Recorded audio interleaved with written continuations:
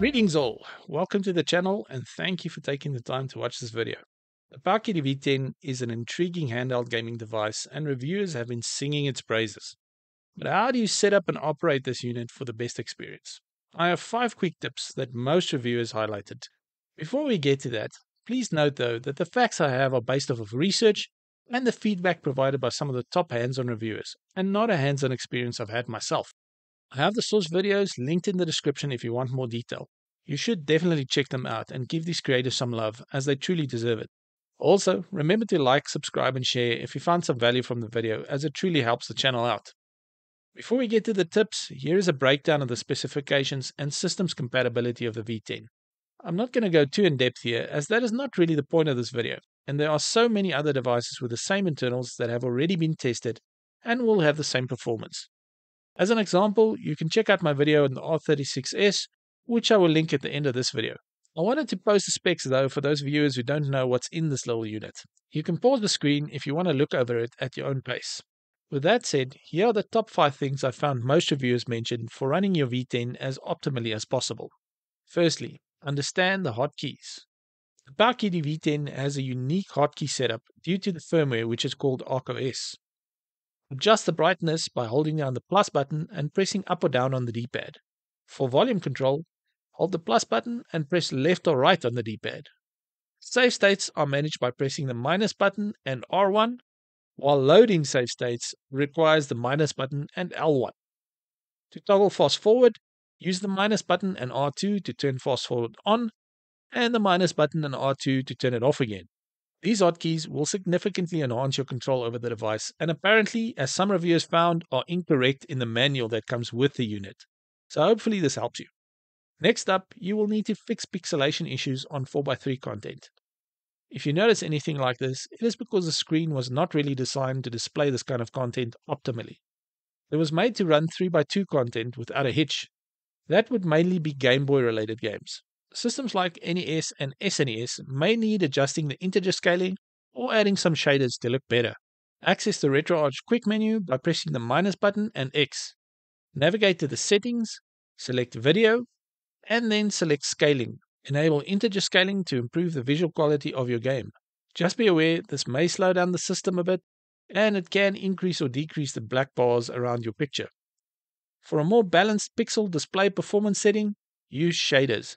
In the RetroSpecd quick menu, go to Shaders, load Interpolation folder, and select the Sharp Bilinear 2x Prescale option.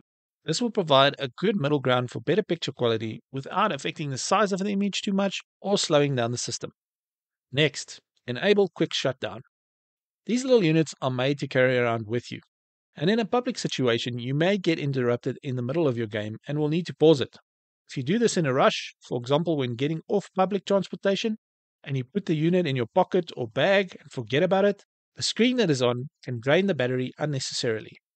To counteract this, you can enable Quick Shutdown in the main menu by selecting Enable Quick Mode. Now when you press the plus button and power, the unit will save your game state and quick shutdown. Then when you long hold the power button later, it will boot and go right back to where you were in your game. Next up, manage storage and your ROMs efficiently. The Powkiddy V10 comes preloaded with many games. This may make finding the ones you love to play difficult, as in many cases the lists are not in alphabetical order. You might also want to add your own ROMs as no Nintendo IP games are included. This will for example mean that you will not find anything related to Mario or Legend of Zelda, so you will need to source these yourself. To curate your games on the device, remove the micro SD card, plug it into a computer and delete any unwanted games directly. Alternatively, if this is a bit technical for you, you can simply scroll through them and favorite the games you like by pressing the Y key when you have highlighted the game. Afterwards, you can find it in the favorites menu for easy access. Lastly, you may need to enhance audio and be aware of the brightness the V10 can achieve. The V10's audio can be relatively quiet.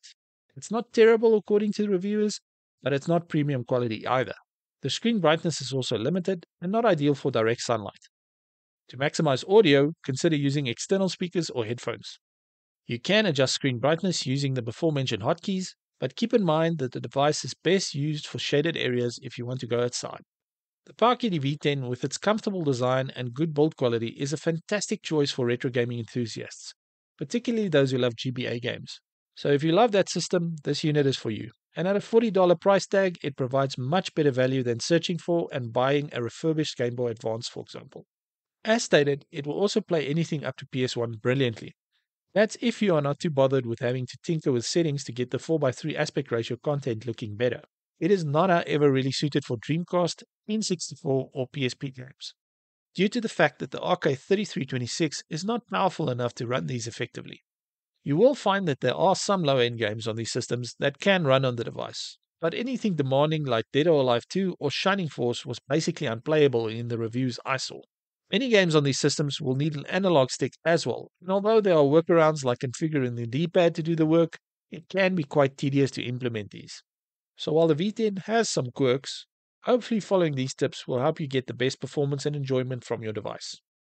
That's it for this one though. If you want to check out some other devices that are similar and can also run GBA games fairly well, click on the links on screen now for my video overviews of the R36S and the Anbernic RG35XX SP.